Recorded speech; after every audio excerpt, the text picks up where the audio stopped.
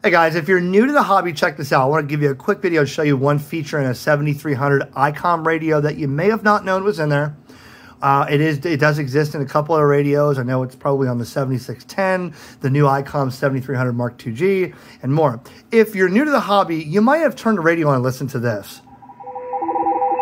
Right? And it sounds like an old digital, broadcast. You're not sure what it is, or it sounds like high-speed Morse code. It's so fast you can't copy it. What it is radio teletype, RTTY. It goes back decades, half a century ago, that they were using this with actual teletype machines punching out on paper. Okay, there's a whole separate video that can be done on that, on how the signal over HF would come into a receiver, which was half the size of a refrigerator these days, and it would print out on paper and punch out the letters, and this would turn into an exchange or conversation back and forth, keyboard to keyboard chat. But I want to show you a mode that's on the 7300 that you may have not known about.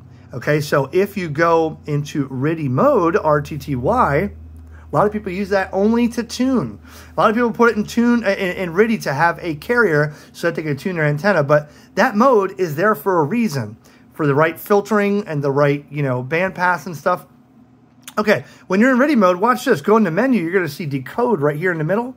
Now, you can decode what those signals are on your screen. So what you're seeing here is Papa 49 X-ray is calling CQ, okay? And he's just giving a report. Let's see. It's going fast, okay? What you want to do is you see this little scope down here. On RTTY, you'll have two lines, okay? Let me see if I could turn this down a little bit. I don't know if, okay, never mind. So you'll see two lines. And those peaks, you line up those peaks of his transmitted signal to the two lines there, right? Watch, right? Papa 49 X-ray calling CQ, all right? Is that helpful for anything? Well, I mean, it's pretty cool to see. Right now, I could tell you that Papa 49 X-ray is, very strong into my receive, right? But it's pretty cool that you can scroll around and monitor these RTTY signals right there. See? There's somebody, let's see who that is. Now, what these characters that you see here are just noise. Noise is interpreted into just whatever characters. Right there. AA6MU. Oh, he's given AA6MU a 5.9. Ohio. Okay, so you're exchanging a signal report and a state or a designator of some sort. Okay, but it's pretty cool that if you play around with this and you line up the two peaks of a RTTY signal on those two lines right there on a 7300, that you can see right here. Thank you, November 8 Lima Romeo Golf CQ. So that's just a cool thing. Now, I think, and I may be dating myself here, there may be a way now with this new 7300 Mark IIG to plug a keyboard into it and have RTTY right on the front. I don't think so.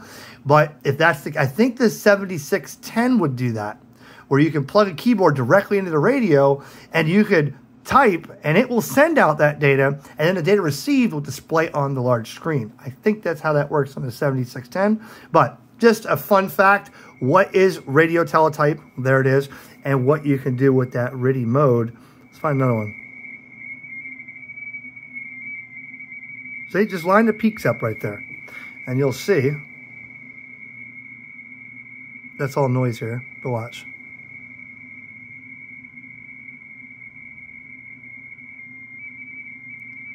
CQ, K3, yeah, it's the roundup, K3RWN, so he's calling CQ for the roundup. So, hey, if this video was useless, you could do me a favor.